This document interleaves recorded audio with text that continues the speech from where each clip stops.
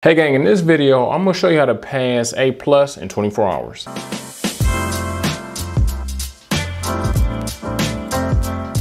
Hey gang, it's Ron from itmastery.com, and my job is to help each and every one of you guys get certified. So, how do you pass A+ in 24 hours? You don't. And I wouldn't advise anybody else to try and pass A+ in 24 hours, but let's just say, just in case if you had to, or if you been studying and stuff and you got the test tomorrow, this is what I would do if I had to pass the A+ in the next 24 hours. Before we get into that, I would just like to thank all the students in the CompTIA Hero program and all of the future students who will join the CompTIA Hero program. The first thing I would do if I had to pass the A+ tomorrow in 24 hours, I would figure out what the hell was on the exam. How can you do that? The way you do that is by going over the exam objectives. So the A+ is a two-part exam, right? Core 1 and Core 2. Depending on which one you want to take first, my students usually take Core 1 first. If you want to take Core 2 first, you can. It all depends on what you're trying to do and what you feel most comfortable with. You're grown, you can do as you like. So Core 1 is going to be a maximum of 90 questions, 90 minutes to take it. Core 2 is going to be a maximum of 90 questions, 90 minutes to take it. Now, each one of these are going to be covering different things, right? It's going to be covering different topics. So the first thing you need to do is figure out what's going to be on the exam and which topics and subdomains are going to have the most coverage on the exam, right? Because you don't want to be studying stuff that's not going to actually pop up on the real thing. Next up is making sure that you got the right study materials. For one, making sure that the study materials are up to date. For two, making sure that whatever you're studying is correct, right? Now, if you're using free YouTube videos or if you're using cheap courses, you know, sometimes it's kind of hard to figure out, okay, is this the right thing?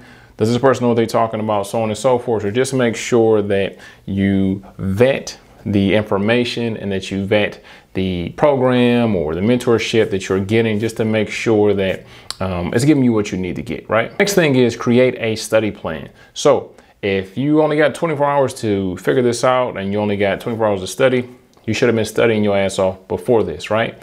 But if I had to do it in 24 hours, I would separate the domains and then just pretty much hammer in on the stuff that I felt least comfortable with, right?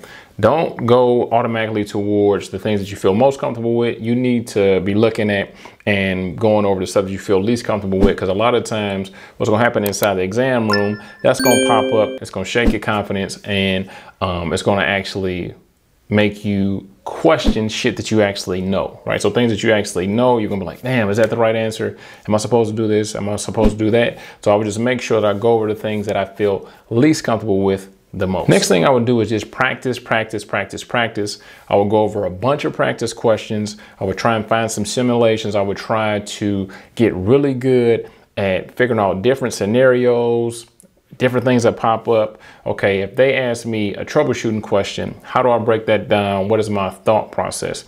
But practicing actual scenarios and simulations, as well as practice questions, right? So you want to make sure that you're getting those practice questions and those simulations from a trusted source as well. And you can even create these exams and simulations for yourself, right? So you can have it centered around the things that you suck at, right? You want to make sure that you're practicing whatever you suck at, whatever you feel comfortable with. 9 times out of 10, when it comes up on the exam, you're going to be fine. So just make sure that you focus on the stuff that you're not good at.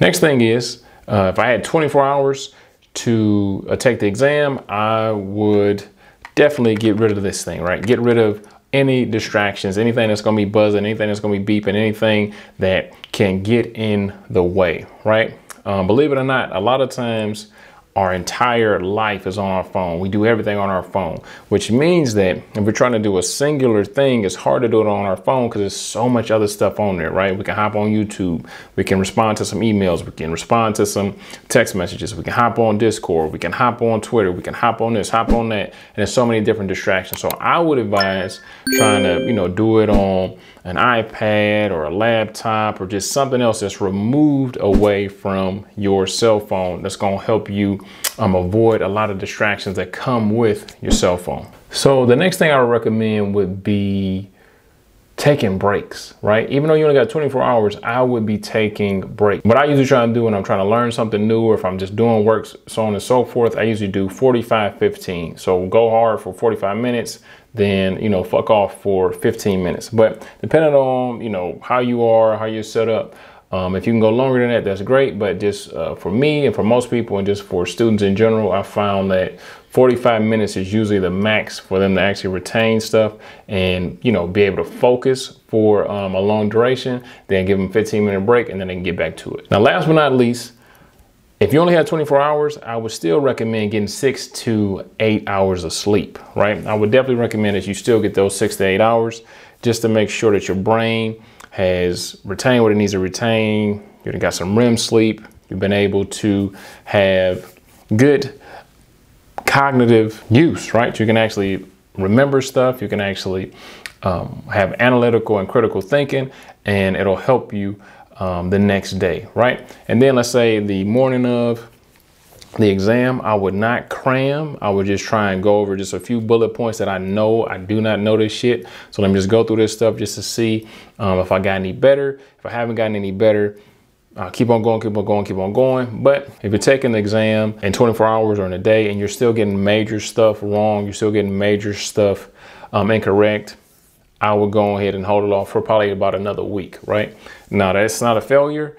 It just means that you just need a little bit more time to prepare, right? Now, make sure this doesn't become a theme. Like, okay, I'm not ready. Then I'm not ready. I'm not ready. I'm not ready.